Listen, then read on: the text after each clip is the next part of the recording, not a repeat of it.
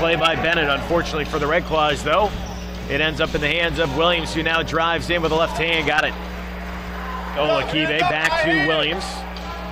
Scoochie Smith with 10 on the shot clock to Williams. Williams, a lot of contact, no foul call, but lays it in for 2. Though I could imagine if they got Patrick Ewing or Hakeem Olajuwon too, because they had pretty good range from that mid-range. I remember watching Patrick Ewing drain that 15-footer to Smith right side. They'll go to the right block.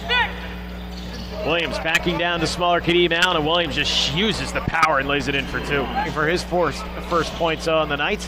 Smith inside to Williams. Williams with position, and he scores off the glass for 2. Well, there's a case where Anthony Bennett. Allen with it, top of the key, gets a high screen from Devin Williams, tries to pass it back to Drew Barham. Ball deflected and stolen by Williams. Here's Thornton.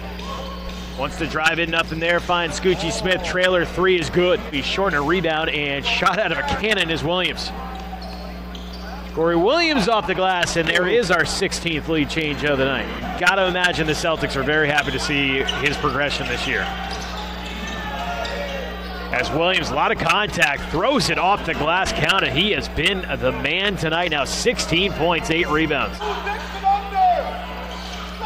Here's Gordon. Down low, Williams is fouled and lays it off and in for 2. Williams.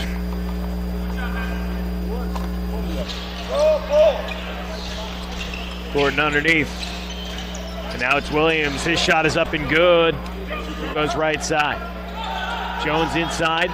Williams to Hamilton left side. Open look for 3. Got it. Big shot there. Lead back to 6 with 90 seconds to go in the third. Moved to them. Over the head, errantly into the opponent's hands. And Williams is fouled and lays it in. Wow, what a shot there. He is strong on Anthony Bennett. Something to look at as Devin Williams is quickly up. Some ugly-looking foul shots. And Peak dribbles it away and quickly up the floor. Got it to go as Hamilton, I'm pretty sure, threw it off the rim for the dunk. He'll spin outside of Williams, crosses over. Corey Williams with a one-handed 10-footer, and it rolls in.